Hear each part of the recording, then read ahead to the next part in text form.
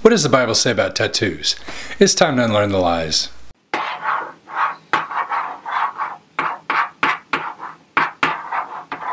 Hey, welcome to Unlearn. My name is Lex, and I'd like to invite you to join us each week as we unlearn the lies and dig deeper into the truth of God's Word.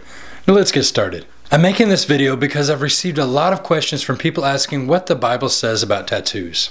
Before I get started, I want to let you know that I have a tattoo. I got it years ago when I was young, but I don't want to let that affect my understanding about this subject. And if you have a tattoo, I hope you won't let that affect your reading of Scripture either. I want to take an honest look at what the Bible says about this topic, and I hope it brings clarity for you. Tattoos have been around for thousands of years. Ancient cultures used tattoos for various reasons. Some cultures tattooed their slaves to identify them. Others placed tattoos on military soldiers, and in some cultures, prostitutes wore them. Tattoos have been associated with pagan worship, witchcraft, pirates, criminals, and biker gangs. But today, tattoos have become a form of personal expression.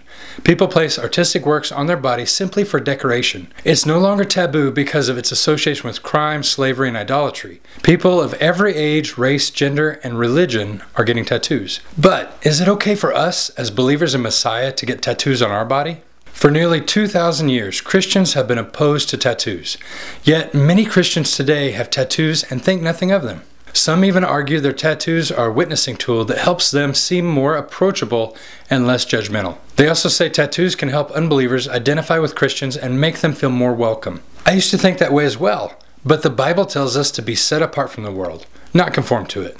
And do not be conformed to this world, but be transformed by the renewing of your mind, that you may prove what is the good and acceptable and perfect will of God. We shouldn't seek to conform to the world by getting tattoos. Yeshua never told us to look like the world or act like the world. He told us to be in the world, but not of it. Numerous times in the Bible, we are told to be set apart from the world. Likewise, James tells us this type of worldliness is enmity with God. Adulterers and adulteresses, do you not know that friendship with the world is enmity with God? Whoever therefore wants to be a friend of the world makes himself an enemy of God. The Bible tells us explicitly not to get tattoos on our body. You shall not make any cuttings in your flesh for the dead, nor tattoo any marks on you. I am the Lord. The practice of cutting yourself and getting tattoos came from the pagans. We see in 1 Kings that people would often cut themselves in their worship of Baal. So they cried aloud and cut themselves, as was their custom, with knives and lances, until the blood gushed out of them. We also see in the Gospels that a demon-possessed man practiced cutting himself. And when he had come out of the boat, immediately there met him out of the tombs a man with an unclean spirit. And always night and day he was in the mountains and in the tombs, crying out and cutting himself with stones. Some may argue that we are just forbidden from getting tattoos in memory of the dead, but other tattoos are okay.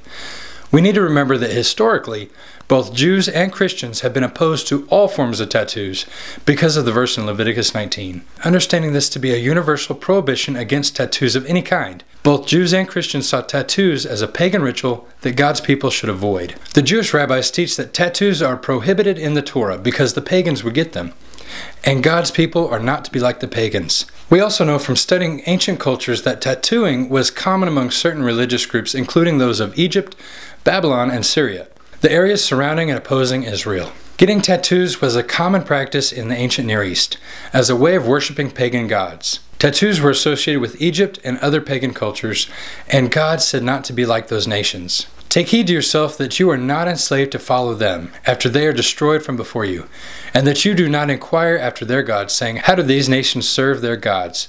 I also will do likewise. You shall not worship the Lord your God in that way, for every abomination to the Lord which he hates they have done to their gods. For they burn even their sons and daughters in the fire to their gods. Whatever I command you, be careful to observe it. You shall not add to it, nor take away from it. We are supposed to be holy and set apart people, and we are told not to conform to the world.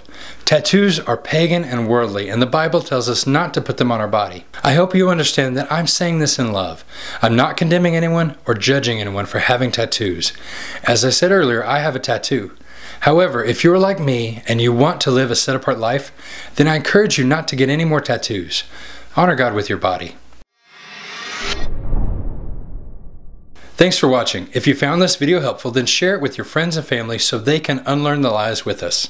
If you want to see more videos like this one, subscribe to my channel. And I want to say a special thank you to those who support this ministry. We truly appreciate your prayers and your generosity. Thank you so much. And remember, the truth will set you free. We'll see you next time.